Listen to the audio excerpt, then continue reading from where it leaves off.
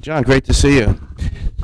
John, so tell us a little bit about the opportunities with energy and sustainability here in Vieques and what you're trying to accomplish. Well, it's totally opposite of what I've done in Canada. Obviously, totally different parameters and forces that you're dealing with. And it's actually quite easy here. Our whole hotel is oriented to the trade winds. So consequently, it hasn't been necessary that we would have air conditioning. Thus, we have a very low energy regime and cost here in our hotel. And there's profitability, therefore. So any of the houses that I make for my clients, I try to orient them in such a way that we take advantage of that cross ventilation. That's a key ingredient. And that's a key ingredient in enjoying the Caribbean, I think. I mean, who wants to be in air conditioning? You could be that in New Jersey. Tell us sort of what the Hix House is from a design standpoint and what you hope people experience by being here. I think actually the advantage that we had is that we really didn't know anything about the hotel industry. You know, we weren't really trained as hoteliers. We didn't go to school to learn about it. And consequently, the main ingredient is that we actually put a kitchen in every one of the hotel rooms. And we therefore didn't have to do sort of the bed and breakfast thing. We really were appalled by the idea that we would have to make breakfast for people. And the other thing that I think is really important, what Hix Island House gives to others, is that they get to experience nature, you know, which is a contrast to their mundane experiences in, let's say, Manhattan or Boston or whatever. And the essence of recreation for me is getting away from that mundane experience. So that's really, I think, the key factor here. We, like others, found Vieques through the Casa Frances. And my wife discovered this place, and the Casa Frances did not have air conditioning. And I don't know if you recall it, but it was a beautiful house built in about 1903 for a French family that were in the sugar plantation, sugar industry.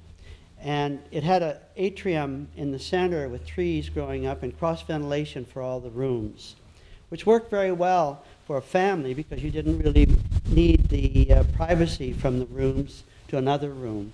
Maybe it didn't work as well for a hotel. So that's why we came to Vieques, because it hadn't been developed. And quite frankly, it still hasn't been developed when you really think about it. We've been here now since we were tourists, I would think around 27 years.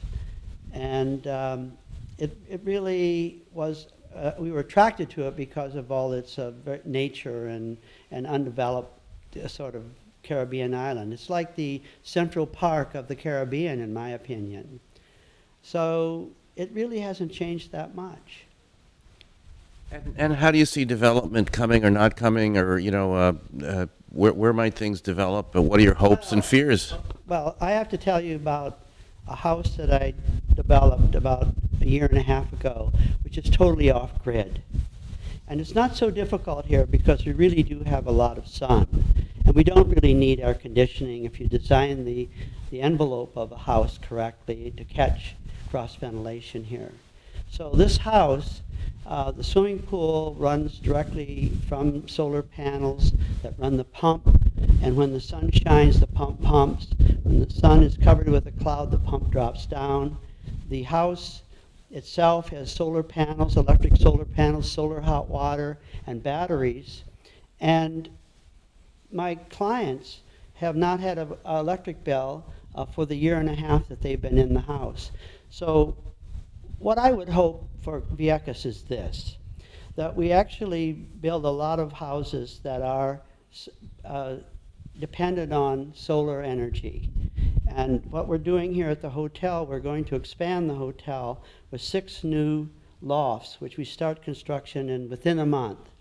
And those lofts will be totally off-grid. And the people that live there will have the experience of being in an environment which does not use commercial electrical. Now think about Vieques a minute. If you think of Vieques as a microcosm of a country, wouldn't it be wonderful if the Navy would clean up the end of the island just to a certain extent in which there wasn't any explosives left? Not clean it up anymore and spend the money on a wind farm at the end of the island where we have a tremendous amount of wind all the time. And wouldn't the image be great if eventually we started developing using electrical cars on the island and then and running off the wind farm at the end of the island? So my image for Vieques is actually maybe a little futuristic, but I think totally plausible now, because wind farms in Denmark, in Germany, and all over Europe, and starting in the United States, work. And if we could have Vieques as this off-grid island, you could do an off-grid nation.